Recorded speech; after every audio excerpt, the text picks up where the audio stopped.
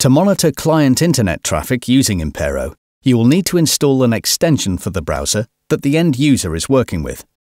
To install the extension for users working on Google Chrome, open the Chrome browser and go to the Chrome Web Store.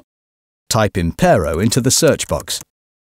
The correct extension is called Impero Education Pro.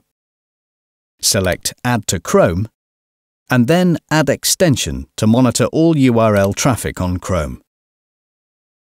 To enable the extension for Internet Explorer, you need to open the browser on the client machine. Then select the Settings cog in the top right corner and click on Manage Add-ons. The extension for Internet Explorer is already installed as part of the Impero client package. You need to select Impero Solutions Limited, Impero v3bho, and click Enable. Now the extension is enabled, you'll be able to monitor URL traffic on Internet Explorer.